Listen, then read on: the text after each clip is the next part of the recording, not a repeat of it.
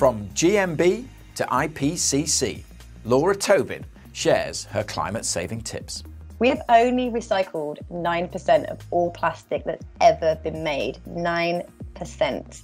Paddling safe, some timely advice for those heading to the beach. It's very, very easy to get on an inflatable and to get taken out to sea. And the oldest object in the Meteorological archive. Externally, it's nothing very special to look at. The inside is a whole different story. It's Friday, the 15th of April, and you're listening to Weather Snap from the Met Office. Hello, I'm Alex Deakin, and this is Weather Snap, an insider's guide to the week's weather headlines. Rescue teams continue to provide support for communities hit by flooding and landslides in the Philippines. This as the country recovers from the devastating effects of Tropical Storm Meggy. With more details on this and other global weather events, here's Dave Oliver of the Met Office Global Guidance Unit.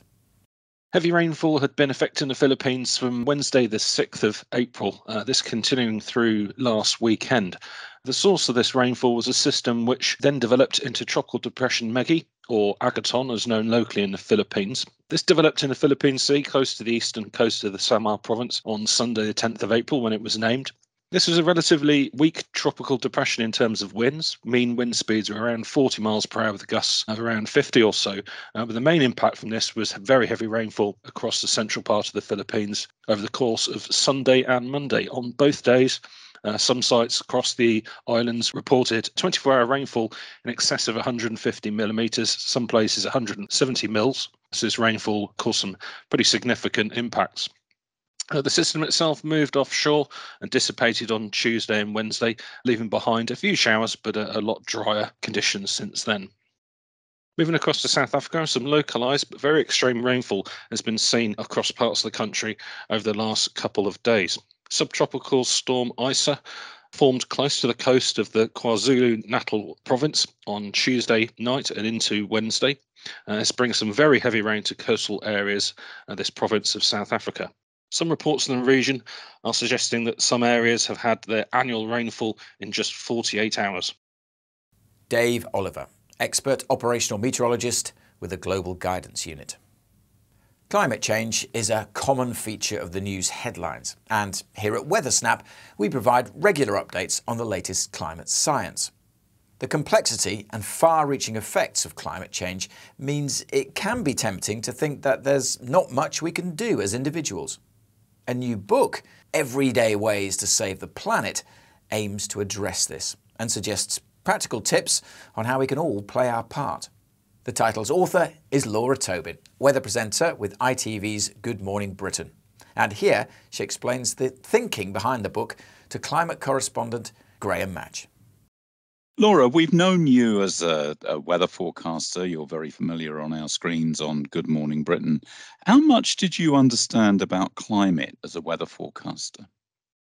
Do you know, probably very little actually. At university, I did physics and meteorology at Reading, and we had maybe one or two climate modules. And it was something that we touched on when I joined the Met Office as a forecaster when I was doing my training. But it was more looking at extremes and how the weather had changed over a long period of time. Now, you've just written a book, Everyday Ways to Save Our Planet. What was the inspiration behind that book? I think that in the last, 4-5 years, I've noticed as a weather forecaster how much more I'm reporting on extreme weather events, how much more reporting on extreme weather events around the world, how much more we're seeing extreme temperatures in the UK. And that's when I just thought, I can talk about it all I want, but I think the next step is to help people to be able to make a difference and actually see if individual changes will make a difference. And do you know what? It turns out they do. What's been the biggest single wake-up call to you that our climate is changing? I think for me, it was a very fortunate trip that I got to go to Svalbard. So Svalbard is an archipelago, a little island north of Norway in the Arctic Circle. And we always talk about how the Earth is warming and how the Arctic is warming twice or 3 times as fast as the rest of the world. Well, Svalbard is warming nearly 6 times faster than anywhere else on planet Earth. And because of that, you can see the impacts of climate change really rapidly and really vividly right before your eyes. I saw the reality of standing a mile away from the end of a glacier. And this guy showed me and said, 40 years ago, that glacier ended here. And now it's a mile up the hill. And it was 10 meters high. And this huge volume of ice had been lost from this one glacier. And that was every glacier in the whole of the island. And then I came back from that trip and thought, wow, you know, when my daughter, if she were to go there when she was my age, it would look unrecognizable, potentially no glaciers at all. What do you think families can do to actually try and avert climate change? Do you know, my tagline is, no one can do everything, everyone can do something. And yes, you can look at what other people are doing, other countries, other nations, anyone down your street and say, well, they haven't done this, they haven't done that, they've not recycled. But you know, you have to just do what you can do. One massive one is tackling food waste. That is 10% of all of the world's emissions. So planning our meals better, not throwing stuff away, freezing if we've got too much food. And actually, it's something that's really easy. Not only is it free, it will save you money. And I think that's the big thing. So saving the planet in these changes are going to bring so much more benefits to you than negatives. On your journey, when you were preparing the book, what was the biggest thing that leapt out to you as a surprise that you didn't know before? How bad we are at recycling. Recycling should be the last thing we should do. We should live in a circular economy and use our coffee cups again and wash them. And we have only recycled 9% of all plastic that's ever been made. 9%. That is crazy. So 91% of plastic that's ever been made has been thrown away and is in a landfill or in oceans. So that is why there is an entire section called Recycle Right. And it seems really obvious, but if we could tackle that and just think about what we're throwing into the correct bins and not just wish cycling and standing at the bin thinking, oh, I'll throw that in and hope we can recycle that. And then you can't, and it contaminates the whole waste and it goes to landfill anyway. Recycling right blew my mind, and I have tried very hard to do it correctly. Your 4-year-old daughter features heavily in the book. What do you think for the future, and what do you think your book will achieve? Well, I have a big letter at the start, which I write to her to say, I'm sorry for different things that we're doing, for overusing our planet, for knowing what we're doing and not making changes. But I hope that we will listen to the science, and I hope that we can make the changes. And I hope that she will see the world as it is now, not underwater and not with animals extinct. And I promise that we'll do everything we can. I believe that it's possible if we all come together and work together. You know, in the pandemic, we were outdoors so much more. We drove less. We enjoyed outdoor spaces more. And everybody felt a lot better for it in very many ways. So we have a lot to thank our planet for. And I think now is the time for us to, you know, give something back. Laura Tobin. And you can find out more details of her book, Everyday Ways to Save the Planet, by following her on Twitter @LauraTobin1.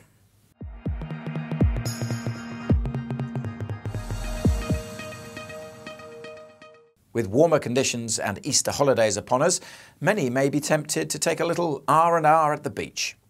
For hardy souls planning to take to the water, here's a few safety pointers, courtesy of the RNLI. With our annual beach safety campaign, we're particularly advising paddleboarders to ideally take someone else with them, to wear a buoyancy aid and a leash, and to take a means of communication, so ideally a mobile phone in a waterproof pouch, and to generally check the conditions before they go. As an organisation, we are really strongly advising people not to take dinghies, inflatable unicorns, flamingos, whatever else you can buy now. They're really designed for the swimming pool, and they are extremely prone to the wind. It's very, very easy to get on an inflatable and to get taken out to sea. If you do fall into cold water, try your absolute best to relax and to float on your back for those few seconds until your breathing calms down and you regain control of your muscles. If you're on the beach and you see someone who you think might be in difficulty, call 999 and ask for the Coast Guard. They're the government agency that coordinate the RNLI lifeboats, lifeguards in the UK. Key message is be prepared, be aware, and we really hope people can come and enjoy the UK beaches because they're absolutely stunning, and it would be fantastic to see people out using our coastline.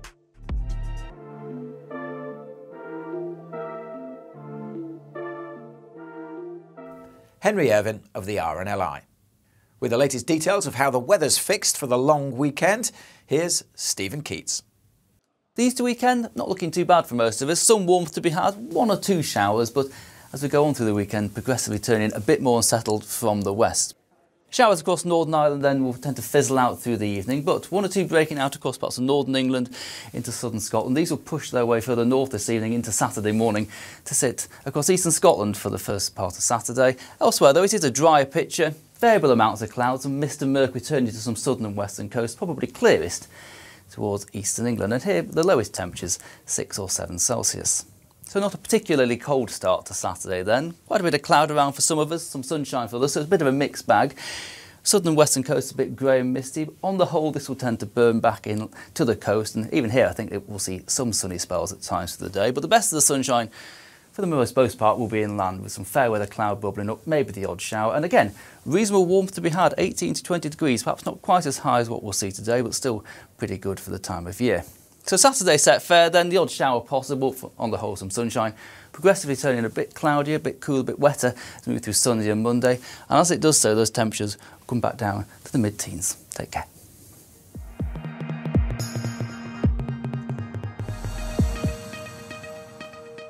We've heard about a new weather-related book, but now for something considerably older. The National Meteorological Library and Archive holds a unique collection of meteorological objects and documents, some of which date back many centuries. And in the second of our series, exploring the collection, we hear about a very special tome. Illuminated manuscript, 1290. This is the oldest object in the National Meteorological Archive. It measures around 15 centimetres by 20 centimetres. Externally, it's nothing very special to look at, with an aged and rather nondescript greyish-green cover. The inside is a whole different story, with beautifully neat, handwritten Latin text and wonderful illuminated letters detailed in bright reds and blues. The manuscript was created by the Austrian bishop Albertus Magnus. The title, De Negotio Naturali, translates as On Natural Business, and in it, Magnus discusses many aspects of the natural world as he understood them at the time. The text is in medieval Latin and contains several beautifully illuminated letters. 1290 was long before the invention of the printing press, and so copies of works such as this would have been written out by hand by monks. Magnus experimented with reflection and refraction of light, and in the book he notes that raindrops must be perfectly spherical in order to create rainbows. This is a significant achievement when you consider that Magnus was writing 400 years before Isaac Newton first split light in 1672. Other remarkable things Magnus concluded in the book are that the speed of light is infinite and that the Milky Way must be a collection of stars. This again was long before the invention of the telescope. Magnus really was one of the greatest thinkers of his time, and that contributed to him being elected patron saint of natural scientists.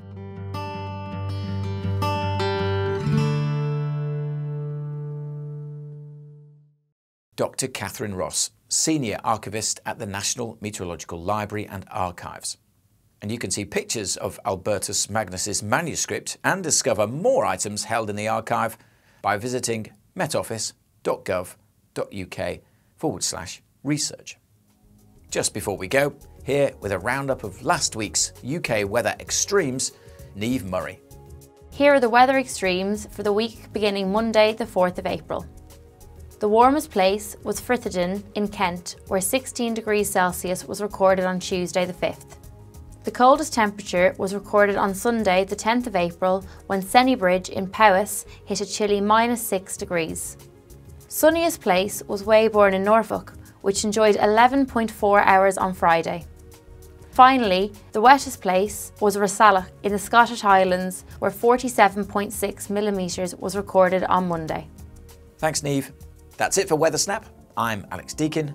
The producer was Adrian Holloway. Weather Snap is a podcast by the UK Met Office. For the latest weather conditions where you are, download the Met Office weather app.